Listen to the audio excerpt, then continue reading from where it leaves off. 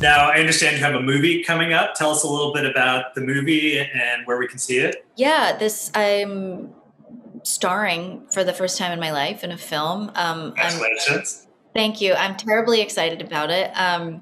It's called Milkwater, and I play a young woman named Milo who's in her 20s, just totally lost, totally flailing, and I meet at a bar an older gay man, and he tells my character about all of his failed attempts at becoming a father, whether it be through surrogacy or adoption. My character offers to be his surrogate, basically moments after meeting him, which is nuts.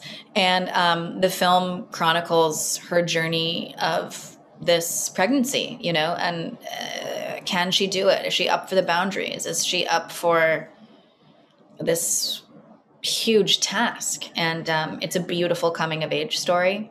And I'm so excited for fans to see it because it is so very different from the character that I play on Younger. And that's just, a gift of my career. May I be so lucky to play many different kinds of people. And it'll come out this summer on video on demand.